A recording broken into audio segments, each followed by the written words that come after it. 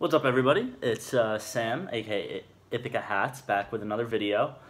Today, we got another unboxing, and might not be what you think, but it is another minor league baseball pickup. I'll just say right now, it's nothing from my video of hats that I wanted, but I'll tell you guys why once you see it, why I picked this one up, and it's definitely a worthwhile pickup, I think, and obviously I'll give you the main reason why I got it as well. But here we go. This is nice. So I don't know what affiliate they are, or like what class they are, but I know they're obviously of the Braves. This is a Danville Braves home cap right here. And I don't know if you guys have been following kind of minor league cap news, but like shout out to like 59Fifty on Instagram.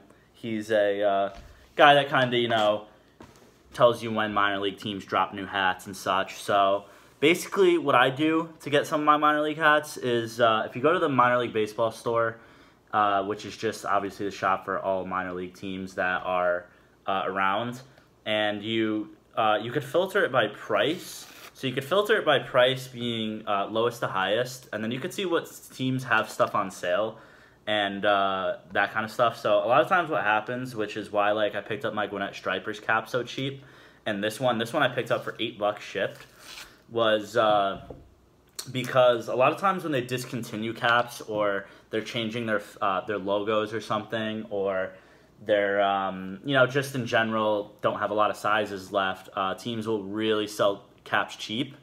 So right now Danville has all of their caps. This one, the low profile version of this one, the road cap, and the batting practice cap. They have them all actually for like $5 right now, and then it's like $8 shipping. So actually I didn't get this for $8 shipped, I got this for $13 shipped, but I mean still, to get like an authentic 59Fifty, which is usually $35 online plus shipping, for $13 really isn't bad. Another reason I like this cap is because I love when teams copy their parent club like schemes. So like the Blue Jays clubs like Dunedin and a couple of their other affiliates do the same thing. When the Helena Brewers were still a team, they had the H that looked like the Milwaukee M.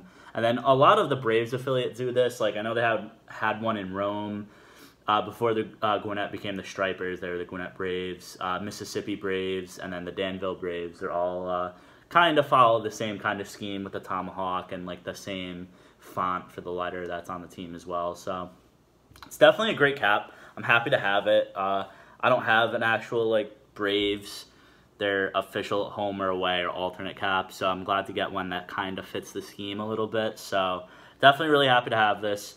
I will be ordering a couple more caps soon, so definitely be on the lookout for some more unboxing videos, and I appreciate you guys watching. Thank you very much.